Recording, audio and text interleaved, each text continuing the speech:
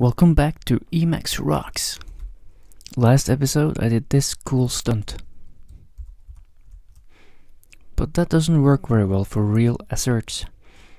Transpose words just doesn't cut it. So it's time to bring out the big guns.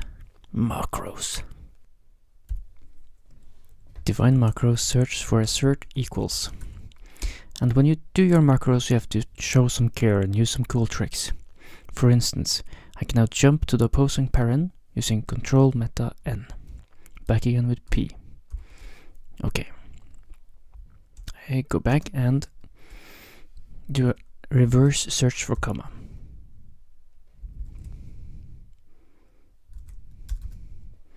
And do a reverse search for equals.